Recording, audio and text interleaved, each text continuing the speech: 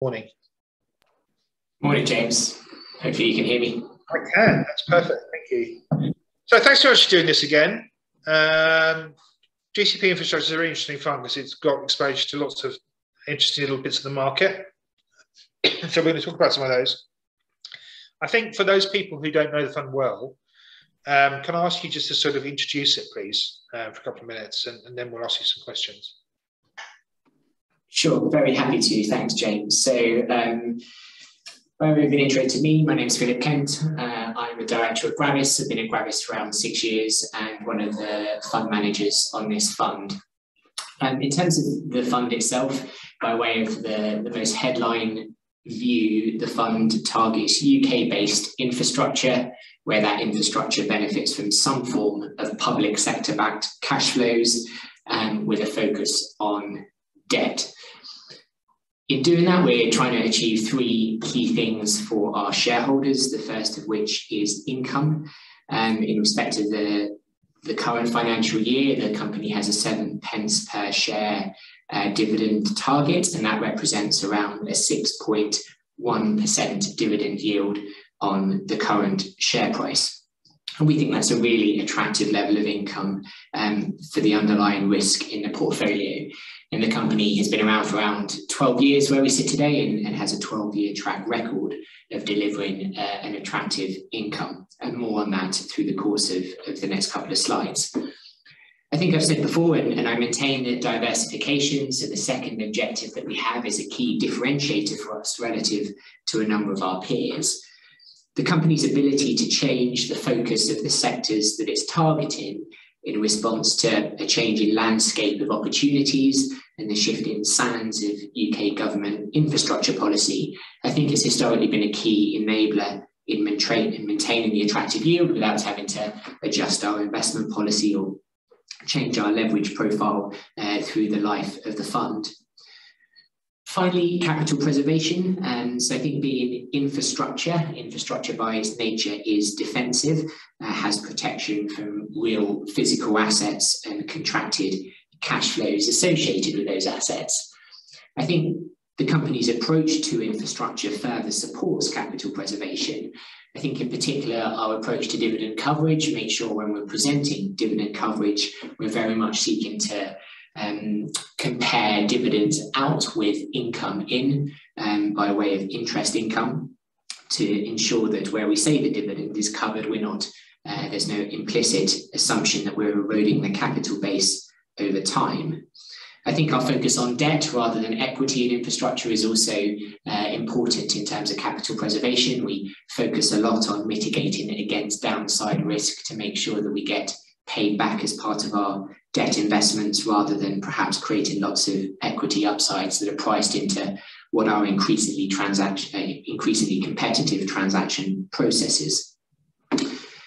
We calculated recently the annualized aggregate downward revaluation that's been incurred over the 12 years since the fund IPO. So that's effectively the annual amount we've had to provide for against the portfolio, and that came in at around 0.24% of principal. And we think that compares really well with relative loss given default or probability of default ratios for equivalent credit. I think it's worth also saying that that loss has been more than offset by upward revaluations that we've seen as a result of discount rate compression across the portfolio. And so on a net basis, the value has at least been preserved. I think the final point is, as ESG matters become an increasing theme for investors, we think the company is really well placed.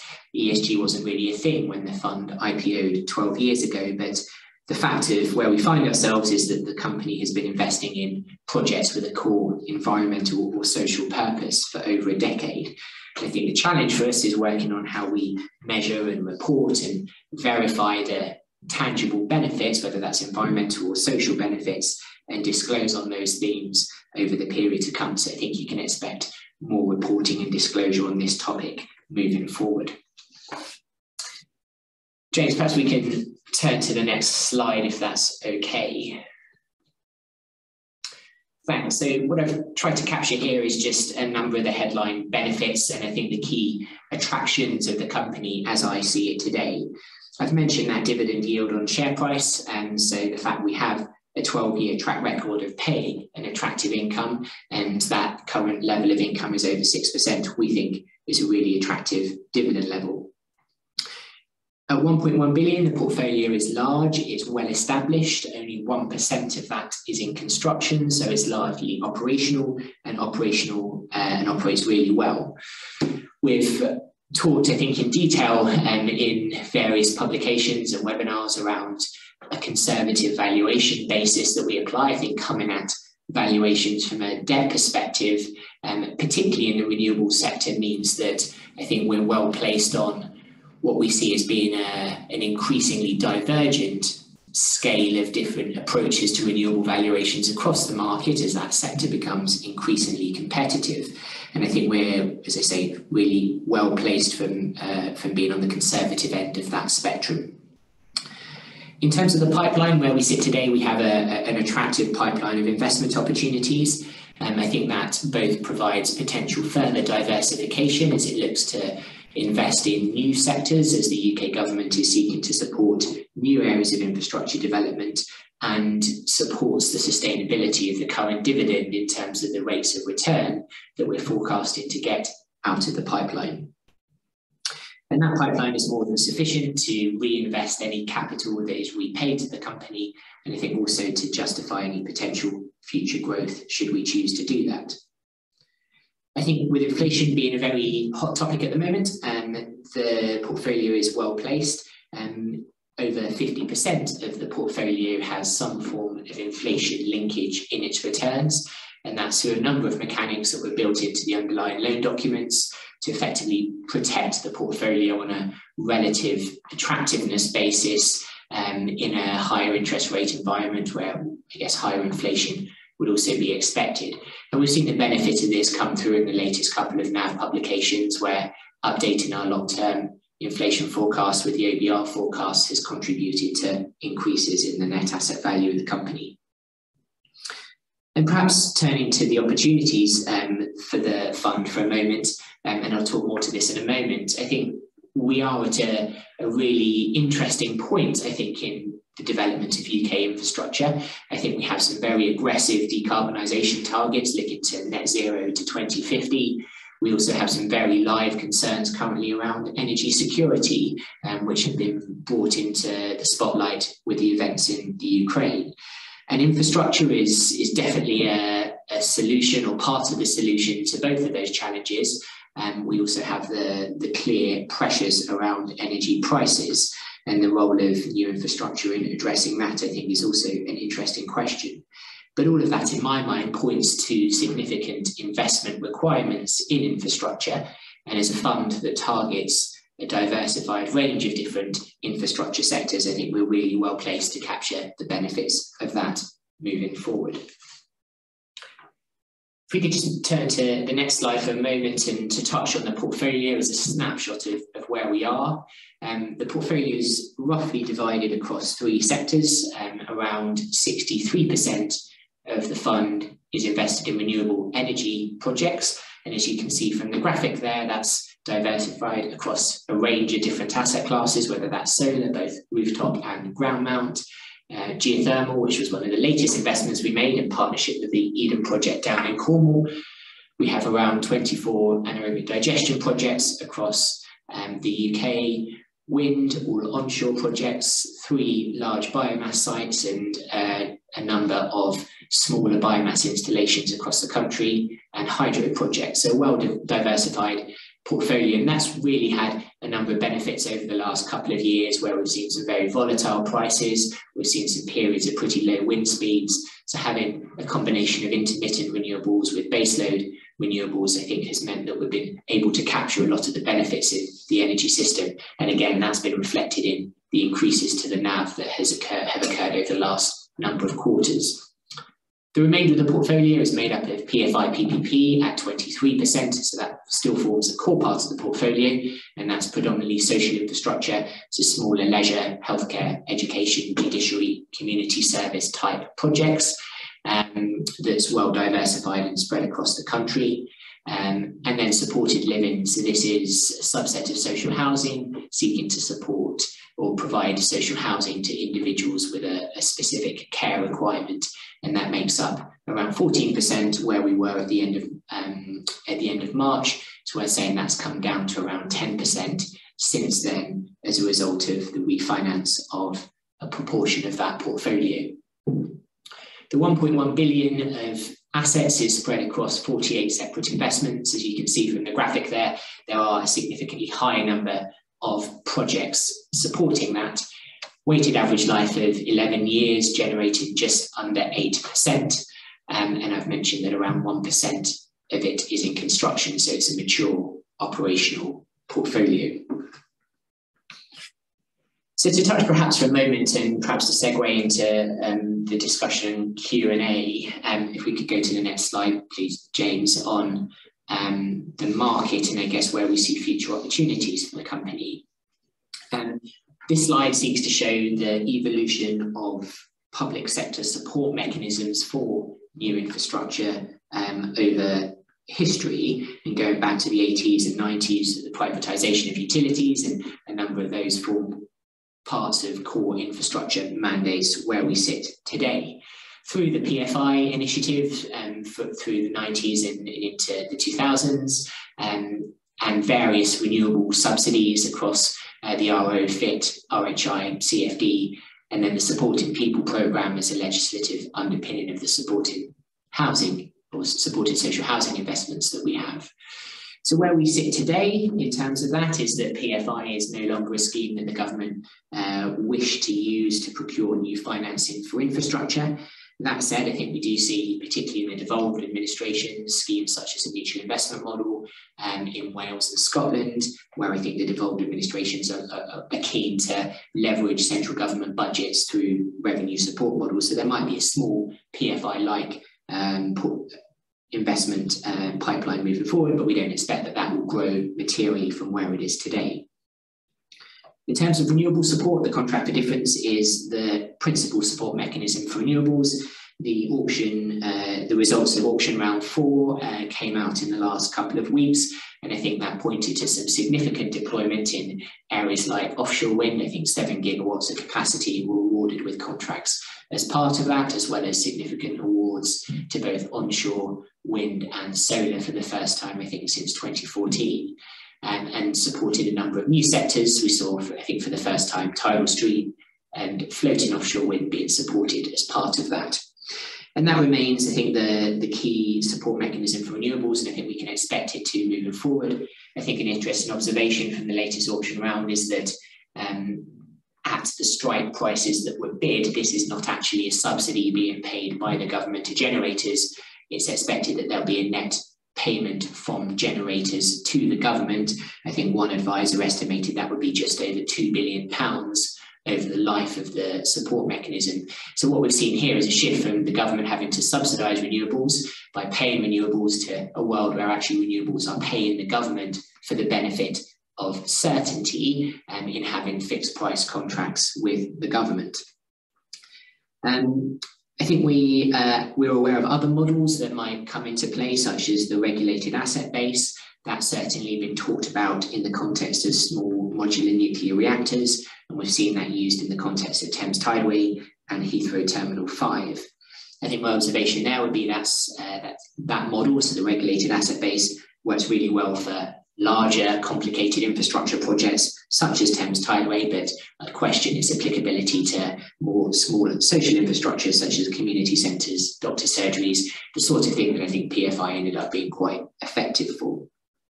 In terms of supported living, we've paused new investments in that sector, I think, as a result of two things. I think, first of all, the regulator issues around regulators' concerns with small RPs and the long lease model, which I know we've talked about previously, but also I think the fact that the sector has become much more competitive and the rates of return that are available today are lower than they were when we started investing in 2014, 2015. And as I mentioned earlier, we've actually reduced our exposure to that sector by about 4% during the last 6 months. So the key question for us is, in that context, what comes next? And what I've tried to show on the next slide is perhaps a number of themes that point to the requirement for new infrastructure, and perhaps working from the right-hand side and looking at the population dynamics, so a growing population, an aging population, the type of infrastructure that's going to demand around housing in the first instance, but also leisure, education, healthcare, more community-based infrastructure. I think our view is that the way that's being procured and financed at the moment is very much through central government funding directly. I think the last couple of budget announcements have made significant commitments to areas such as housing and new hospitals, for example. But there's limited opportunity for the private sector to get involved, I think predominantly as a result of the expiry of the PFI mechanism and nothing really replacing it. I think there's an open question: what happens in the next, I think, 5 to 10 years as a number of the PFI schemes start coming offline and the handback provisions kick in with those contracts, and whether there's some sort of procurement or tender for a life extension for some of those assets, I think, again, is an open question. But to the extent it happens, is an area that we're well placed to benefit from. I think in terms of digitalisation as a macro theme, there's lots of infrastructure that's required to support, whether that's towers or wires, data centres, and it's an area we've looked at in some detail. I think our observation generally would be that a number of areas within that look quite congested. I think the road outside our office, I'm well aware, has been dug up 5 times, I think, for different cable providers to put high-speed broadband down, and then you end up in a position where the infrastructure owners are taking the demand risk associated with asset owners competing for end users, and that's not really a position we want to be in. The fund has historically been very focused on availability-based revenues rather than demand-based revenues, and that certainly served us well, particularly during periods such as COVID. So I think we come back to the left of this slide in the net zero transition, and I wouldn't understate for a moment the scale of infrastructure development that's going to be needed to deliver this. And that's in areas that we know well, so electricity generation, and that's where a lot of the support mechanisms and investment has focused, predominantly around wind and solar. But we also need to decarbonise our heat system, our transport system, our agricultural system, our industrial system, and we probably also need to suck some carbon out of the atmosphere and store it, which is pretty core to the net zero strategy that's been published in the UK. So there's a significant investment requirement associated with that. I think the Treasury's own net zero assessment published ahead of the COP conference last year pointed to £60 billion per year of expenditure by 2030. And as a comparator to that, the most recent budget had £12 billion being invested in green initiatives over the next 5 years. So 12 billion in 5 years versus 60 billion a year. That's a fairly significant gap that needs to be bridged pretty quickly if we're on track to meet those targets. And we're not on track. The Climate Change Committee came out relatively recently saying we're falling way behind in some of those other areas around heat. So there's a real infrastructure investment need here if we're going to stay on track to hit that net zero transition. And I think the positive thing for me is that we're seeing a number of policy initiatives to drive that. The fact that the CFD auction was significantly expanded and is supporting new technologies, we think is a real positive that will likely create opportunities for the fund moving forward. We're seeing new schemes implemented, such as the Green Gas Support Scheme to promote the biomethane as a decarbonisation approach to the gas grid. The UK emissions trading scheme is now a year old, having replaced the EU scheme, and that's a UK government price for the cost of emitting carbon applicable to certain industries. And with carbon prices today at around £80 to £100 per tonne, I think we're working with a number of industrial participants in that scheme that at those price levels, it makes significant sense to start making capital investments to abate emissions, which I guess is exactly the point of the scheme. There's some other areas where the government are providing support directly, so EVs, for example, by way of accelerated capital allowances or just upfront grant support. And I think there's certain examples where the fund will be able to benefit from that. So perhaps just turning to the next slide for a moment, I think the fund, we think, is really well placed to benefit from these new sectors associated with that infrastructure investment requirement. The fund has a long track record of getting into sectors early and capturing enhanced risk-adjusted returns before sectors mature and either risks are better understood or competition drives yields down. So we've been invested in domestic rooftop solar in the UK since 2011, been invested in anaerobic digestion and biomass since 2013 and 14. Similarly with supported living, we were one of the first investors in that sector since 2014. We're one of the first pure financial investors in the offshore wind sector with our investment in Racebank, which we disposed of last year at a 12% premium to our holding value at the time. And more recently, in the project I alluded to earlier, the investment we made in what is the UK's second deep geothermal project, I think the first institutionally funded project in partnership with the Eden project down in Cornwall. So we have a long track record of successfully getting into new sectors, investing in those sectors early before returns compress, and then diversifying into new areas once existing areas become less attractive. I'm conscious of the time, so perhaps, James, if it's all right, I'll pause there. And I don't know if there's any specific questions. I'm very happy to keep talking if not, but perhaps I'll pause for any Q&A that you or others may have. Cool, great. Thanks, Phil. I suppose there's a basic one here that we should address. So in terms of the competition, so you're lending money to these projects. Why aren't banks doing that? So the fund, going back to its origins in 2010, was set up really in response to the financial crisis, where the founders at Gravis saw the opportunity as banks were retreating into core lending sectors, which at the time infrastructure wasn't, to offer investors with attractive income against long-dated government-backed cash flows. And really that was the origin of GCP, the fact that banks were withdrawing from alternative investment sectors like infrastructure in response to the crisis. I think what's happened since then is it puts us in a slightly different position where we are today. I guess with lots of talk about challenging times potentially ahead, we've gone out and spoken to a number of our relationship banks and the project finance banks. And I think the position today is actually banks see infrastructure and particularly renewables as a pretty core mandate for them, that actually there might be more of a flight to safety in response to a crisis and perhaps withdrawing, as we saw going back to 2010. I think that, so to your question, why aren't banks lending to these projects? I mean, in certain cases they are. So, for example, the commercial bank lending market, the institutional debt market for sectors such as solar, offshore wind, onshore wind is pretty active. And in the interest rate environment that we've existed in for the last 6 or 7 years, we just haven't been able to compete with senior debt rates of return in those sorts of sectors. So I think we've moved more into subordinated debt in those areas, taking more of an equity-like risk, I think it's fair to say, in certain cases. I think in the other response to that has been to look at new sectors such as biomass or anaerobic digestion, and acknowledging that we and others have had challenges in those sectors. I think where we sit today, we have around 80 million of AD and 150 million pounds worth of biomass within the portfolio that actually all operates pretty well. So that's a really good position to be in, and I'd maintain that both of those asset classes have pretty core roles to play in the decarbonisation of our economy.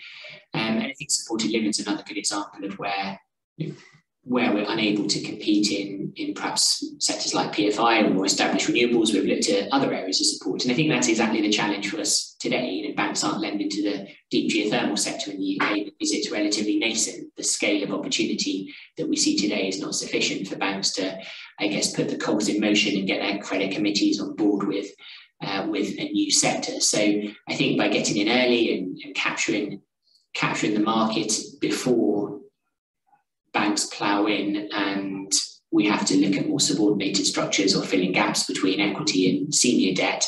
That's, I think, where we've been able to participate. Okay, thank you. When you are lending to something that is a brand new risk, if you like, something like geothermal, how do you go about deciding what the right price is for the debt that you're supplying? How do you actually do all the sort of due diligence required to work that out? The first thing I'd say is that in no way would I think any of the team pretend to be experts in all of the projects that we invest in across all of the different areas of a project. So any due diligence for a project will cover legal issues, property issues, commercial issues, insurance issues, technical issues, finance, tax issues. We're not all experts in all of those areas across every sector we invest in.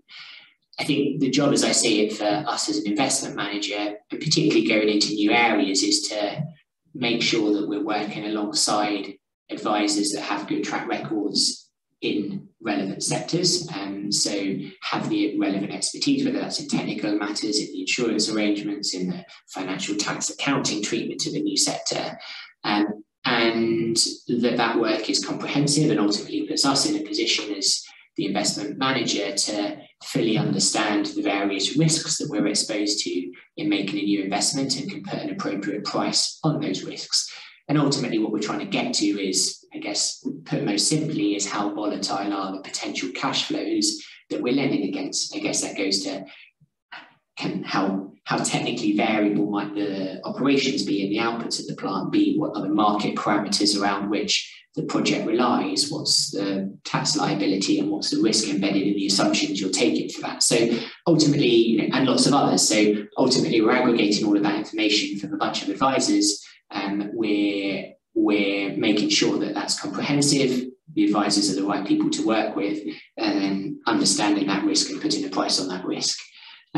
So I think the first thing there is accepting that you can't be an expert in all of these areas. And in the same way, for sectors that we've invested in lots, such as wind, I think we'd still, as any other investor would, work with lots of very specialist advisors to opine on different things. And every project is different. So every project, I've never worked on a project where the property hasn't had some quirk around mine and mineral rights that have been reserved by someone that you can't speak to. So there's always challenges, and every project has to be looked at as a unique project, and the due diligence has to respond to that.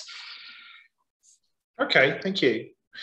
Obviously, interest rates are going up, as we've been talking about this morning.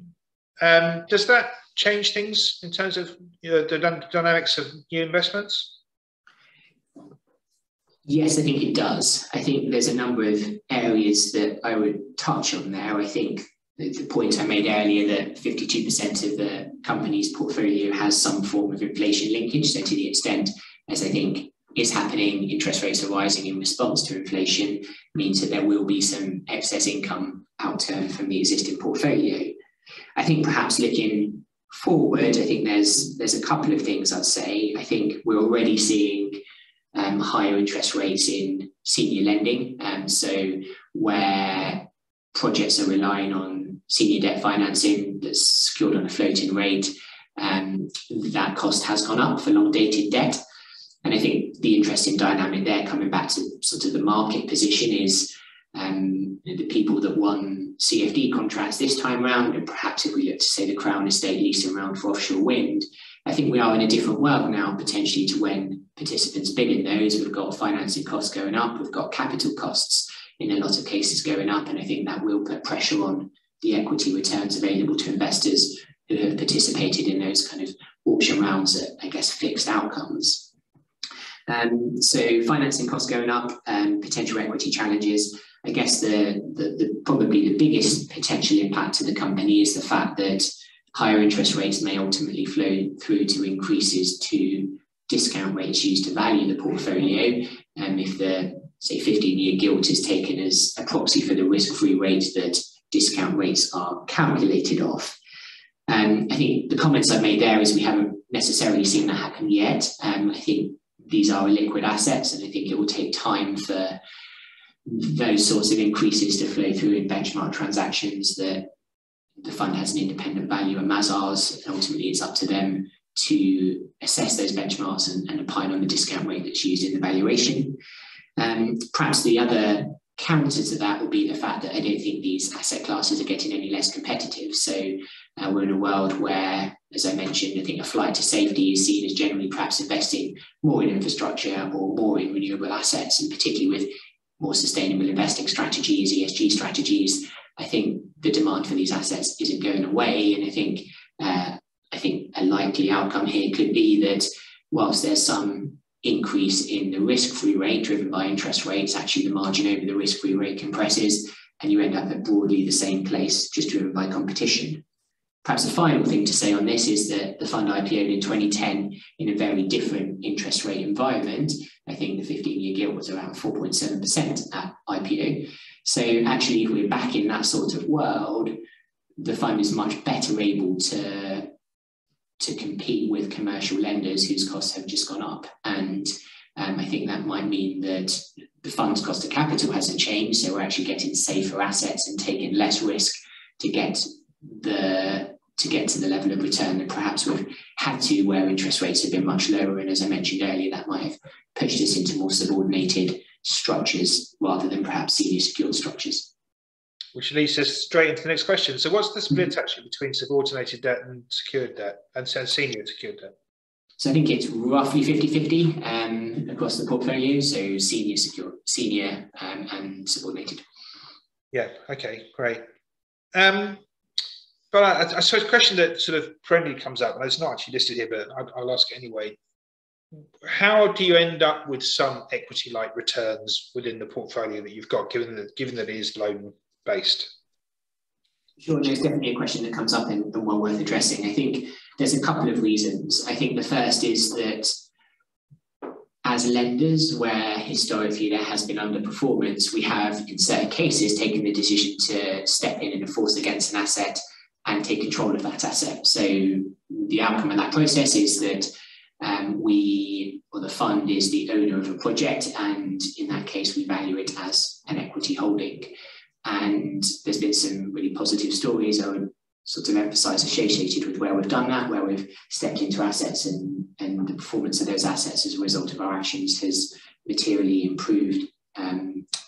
So that's one area. I think the other area is probably driven by the theme I referred to a moment ago, where in a world of very low interest rates, I think to achieve the returns in some of the more established sectors, we have taken more equity-like positions in the capital structure. And I guess subordinated debt is fine, but you've got to accept where perhaps there comes a point where cash flows aren't sufficient to support that subordinated debt. It effectively becomes equity, and we value it as such. So I think, and in some cases, particularly in offshore wind and solar, we have got or invested in loan instruments that effectively pass through the benefit of higher inflation or outturn electricity prices through to the underlying coupon on the debt. So there's an equity-like risk profile to those loans. So the portfolio where we sit today is probably best characterised as a bit of a mix between, on one hand, what people I think would see as true senior debt, which remains well covered and is current and serviced, and we have no limited variability with the valuation outside of the discount rate used to fair value that debt changing. And then we have a portion of more subordinated equity-like exposure elsewhere in the portfolio. Okay. So against that then, to what extent does the NAV vary with things like gas and power prices? It does. We've presented, I think, as part of the interims and an annual report, and if anyone would like this information, I'm sure we'd be very happy to share it or refer to it. It does vary. The two key sensitivities are really outturn inflation and wholesale electricity prices on the renewable portfolio. And we've got sensitivity analysis against both of those. Clearly, given the debt nature of the portfolio, is not entirely linear. So there's a point where, in my example earlier, subordinated debt is returned to par, and any further increases in, I guess, the enterprise value of a project go to equity rather than debt. So it isn't a linear correlation like I think a number of our equity peers in the renewables and infrastructure sectors provide, but we do present this sensitivity nonetheless. I think the other area that's potentially relevant, given the discussions on the Conservative leadership bid at the moment, and we've certainly seen impact the company over the last 2 or 3 years, is corporation tax, and the extent to which corporation tax rates changes, that does affect the cash flows being generated at a project level, and ultimately the project's ability to service its debt, or ultimately it just goes to the value of those investments. Okay. Everything you've got, I think, is in the UK. What would you ever go outside the UK for making investments?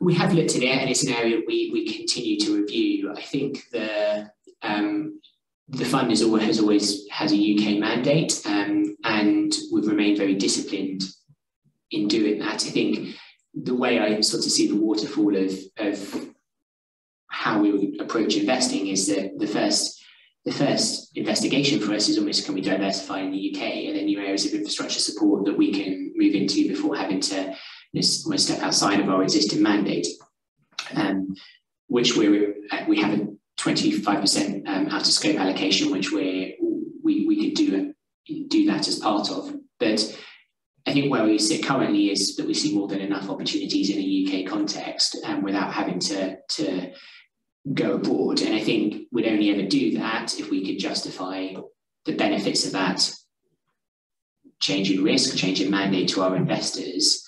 And I guess in a world where UK opportunities were drying up and we wanted to reinvest capital and we saw attractive opportunities in, say, Europe, then that could be a scenario where we made the case. I think the world, as I see it today, certainly is that the European infrastructure market is as, if not more, competitive than the UK's, and therefore, I don't think there is a massive amount for us to gain by going into new geographies. PPP still exists in a number of European countries, so as an example, but the rates of return achievable on that are significantly under the rates of return we're getting on our current pipeline of investments in the UK. So there would have to be a very strong driver to do that, which I don't see existing today or indeed in the near term.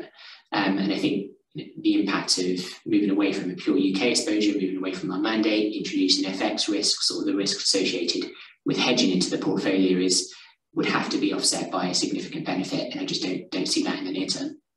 Okay, fair enough. I think you said you've got 1% of the portfolio is exposed to construction risk. What's the attraction of having that in the portfolio?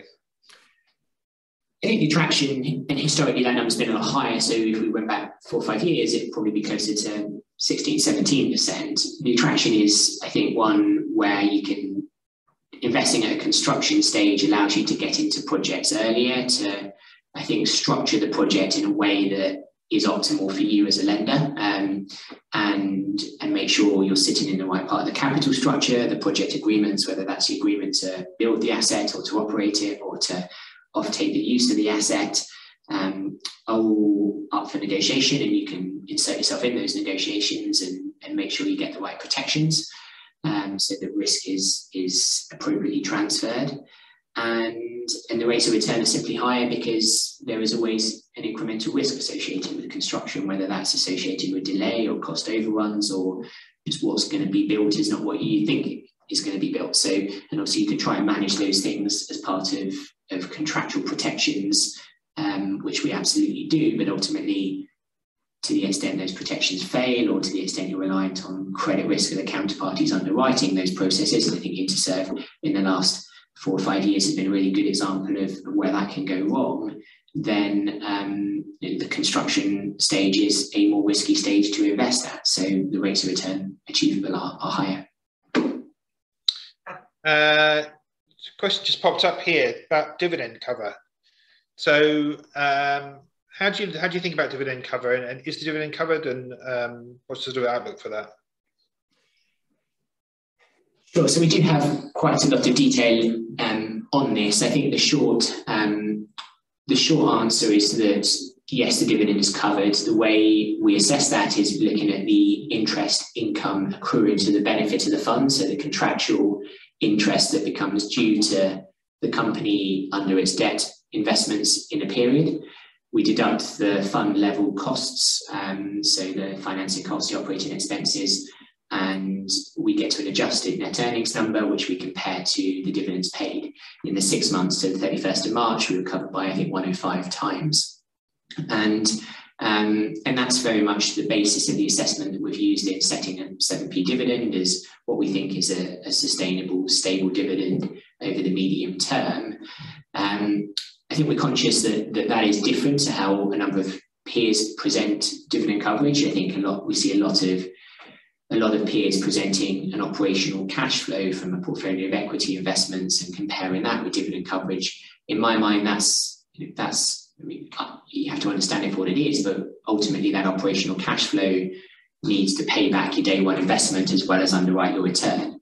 I think the way in which we differentiate between income by way of interest and principal, on the assumption that principal is repaid as part of our debt, I think make sure that we're comparing like for like by comparing effectively interest in with income out by way of dividends.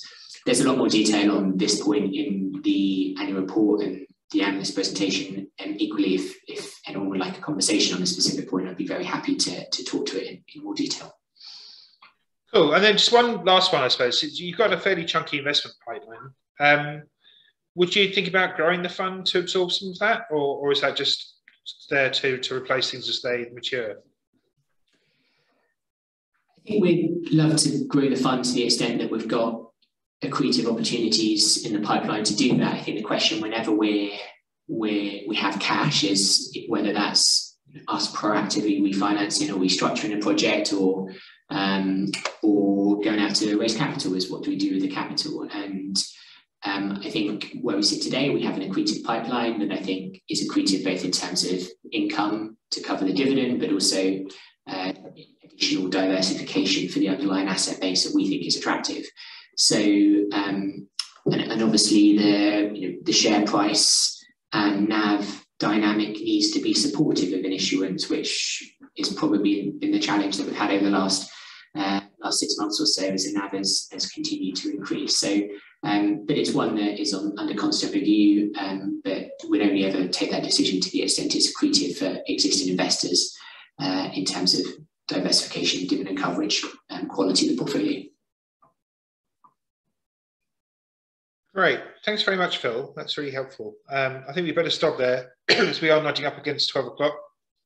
But we obviously published a note recently, so there's more information in there. And if anybody does have any questions, they can always email me and we'll pass them on. But thanks very much for your time this morning. So we will, just a couple more slides. We're going through the results there. Good. We've been busily arranging meetings. As I said, I think there was a sort of paucity of guests last week, but there isn't any more. And I think we've actually got one for the 5th of August too, but I haven't put it in here. So we'll be back next week talking to Stuart Woodson, who's the manager of Addition, and Andrew Hattie will be doing his roundup of July, slightly earlier than normal, but that just sort of fits in with holidays and things. And then we will be back on the 5th of August, and I think we do have a guest lined up now, as I said, and then all the way through. So that there's no summer break in here. But of course, who actually presents this might vary from week to week. So thank you for your time this morning, and we shall see you again next Friday. Thanks, bye-bye.